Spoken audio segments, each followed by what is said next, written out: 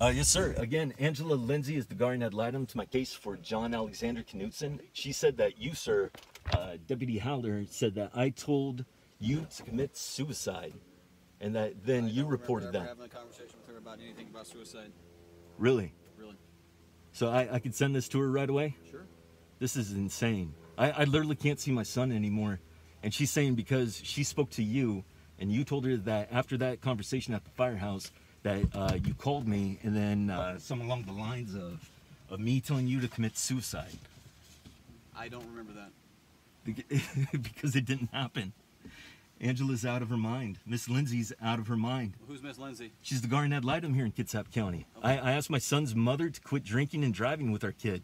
I gave all this information to the guardian ad litem. She has it as well. And she withholds all of it from the bench. All of it, sir.